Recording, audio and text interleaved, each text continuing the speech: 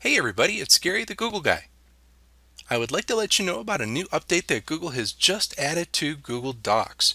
You can now do page numbers in your table of contents when you insert one of those into your Google Docs. So the table of contents in Google Docs usually makes it pretty easy to organize and navigate long and complex documents.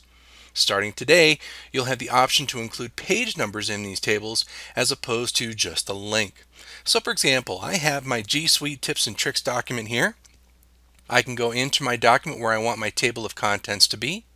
And now when I go up to the top in my Insert menu, down at the very bottom you'll see that you've got your table of contents.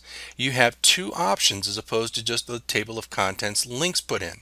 You can now insert table of contents with page numbers, and you'll see it gives me all of my different page numbers included with my different headings. Or what I can do is go back to that insert menu there, table of contents. I can insert the actual link into the document. So now I can click on those links and go from there. So in addition to having the outline tool to the left side that you can now add what specific page those different headings are going to be on within your document. So anyway, just wanted to let you know about that brand new update.